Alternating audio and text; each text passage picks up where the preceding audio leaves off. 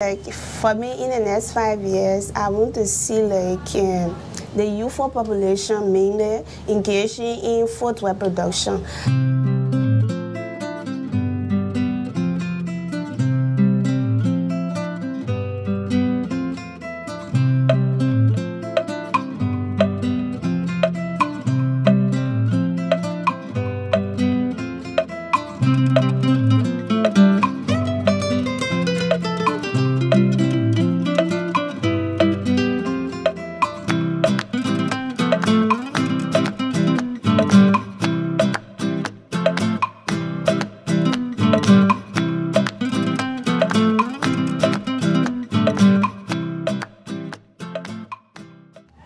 Hello everyone, welcome back to my channel. Thank you all for being so consistent. It has been a while since I posted a video in Liberia, and it has been a long time since I did an interview with a young entrepreneur in Liberia. And I'm excited to be here today with a talented young Liberian lady who's doing amazing in the shoe industry in Liberia. So hello, how are you doing? Fine, thank you. You look good. Yeah, thank you. Is the apron for me? Yeah. Can you please introduce yourself, tell us your name and what you do in Liberia? My name is Lauretta B Cisse. I am a civil engineer and a shoemaker. I'm the founder of the Leela's Crafts. Okay, you're an engineer. Yeah. So where did you get your degree and when did you earn it? Okay, I graduated from the Stella Maris Polytechnic in 2022 January with a BSc in civil engineering. How did Leela's shoes come about? Because you studied civil engineering at Stella Maris. There is absolutely no relationship between civil engineering and shoemaking. Like when I was in school at that time, I was already doing civil engineering, but I decided to change into the entrepreneur world. But at that time, shoemaking was not ready on my mind yet until I attended the yearly leadership training in Lagos. By that time, it was 2018. So I met this aspiring young woman. Her name is Shoemaker. So they own a footwear academy. So after the training and so on, I decided to contact her and then go into that field. Oh, wow. Yeah. That's amazing. I mean, these days when I go to these workshops, I need to be looking for more than the food. Yeah. Okay, so where did you learn shoemaking? Did you learn in Nigeria or Liberia? No, Nigeria. That's in Aba. Because at that time, when I contacted her and then I have to go, she was in Lagos, so I decided to go into the training. But I was there in school and then I needed fun to go and learn. So I was there getting prepared until she moved to Aba, Abia State. So when I was like, after my thesis, and I told her that I'm ready now because I'll be graduating January, but I'm not going to stay for my graduation, so I'll go and learn the shoemaking. Okay. So we did everything, and then I was able to travel to Aba to go and get it. So you learned from her? Yeah, from her academy. They call it the Footwear Academy. Footwear Academy. Yeah. Thank you, ma'am, if you're watching this video. Your student is doing well. So when did you come back to Liberia? And before you, when did you come back to Liberia in the first place? So I came back in May of 2022. After earning a diploma or certificate? Yeah, certificate in shoemaking. Shoemaking. So when you came back to Liberia, did you try to find your job in civil engineering? No, at that time I was like focused on entrepreneurship now. Like I was finding means to do this establishment because it was not easy to go over there and get it, and get it like this straight. So I was just trying to gather funds to start the establishment. So how was it like learning in Nigeria?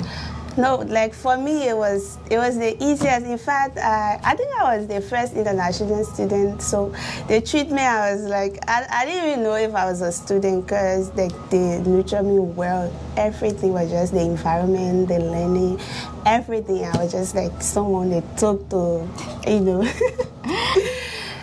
So since you came back to Liberia and you decided to focus on shoemaking, how has it been like? It's not easy because the first time I came and then I walked around, I couldn't even see a material to begin with, you know. So I was like, I've waited for like a year plus. So I was kind of like, don't tell me I went to leave this church just to come and sit, but I have to again find means to generate funds and then travel to another country to get the material and start the shoemaking. Wow. Yeah. So what kinds of materials, and are there no materials in Liberia though? No, the major material for shoemaking, the leather, the Nova, Marco, we have all those material. You can easily find it yet. It's not even yet. Like for the few people I met, like that's the same problem they face. So those who like have the finance or the connection to get someone either in Ghana or Nigeria to get them the material, they are the ones you see like trying to make shoes as often as possible. Yeah. Wow, that is sad. And whenever I interview entrepreneurs, one thing they always tell me when it comes to packaging or when it comes to the materials, you don't find them in Liberia.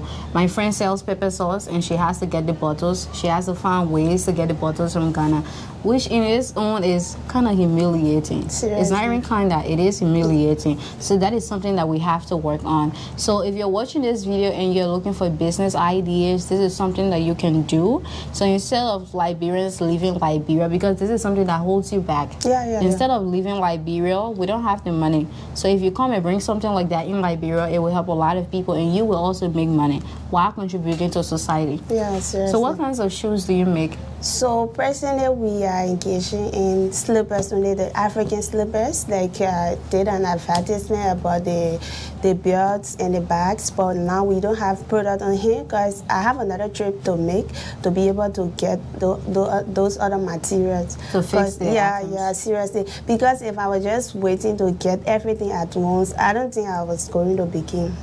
Seriously. And you don't start making money. Yeah, seriously. So how much do you sell the slippers? So for now I have $15 to $20 for a pair of slippers. $20. Okay, and how guaranteed? Like how strong? It's very strong. I don't even need to say it. Once you just touch the material, you will know. Like people will be doubting, oh, I hope it's strong and thing. But once you touch the material, I don't even need to convince you that it's actually guaranteed.